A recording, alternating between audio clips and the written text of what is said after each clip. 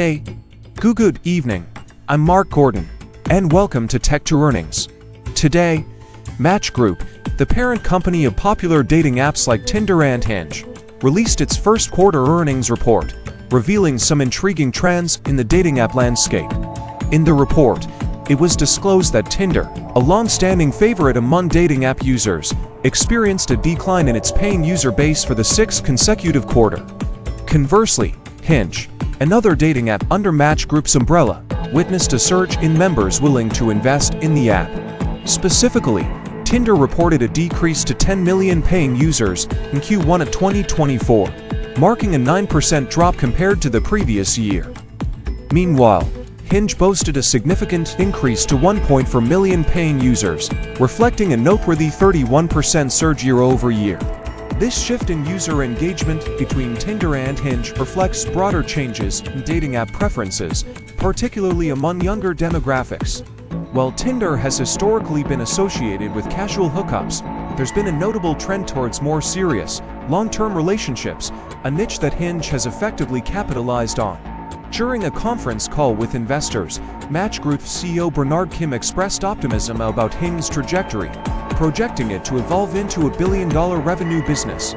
Hinge's direct revenue for Q1 surged to $124 million, marking a substantial 50% increase from the previous year and contributing to its impressive $396 million revenue in 2023 alone.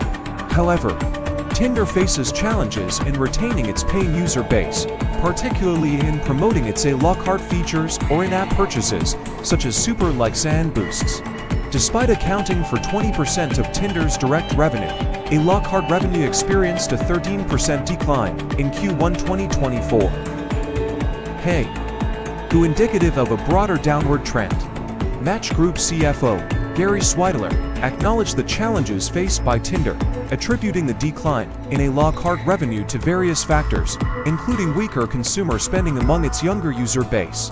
Despite these setbacks, Match Group remains committed to enhancing Tinder's offering by introducing new a la carte features at accessible price points.